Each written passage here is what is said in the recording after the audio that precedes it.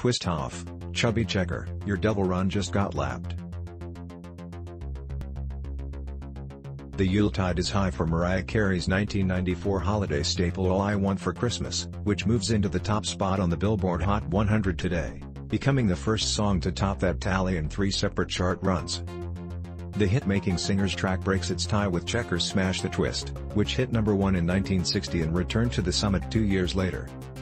All I Want for Christmas first climbed to number 1 in 2019, made it back there last year and moves up from number 2 this week to complete the feat. All told, it has amassed 6 weeks at No. 1.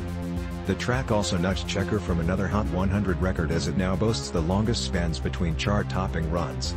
The Twist did it in 1 year and 3 months plus. Carey also extends her personal chart record of most total weeks at number 1 for any artist in the Hot 163-year history, 85, spanning 19 songs.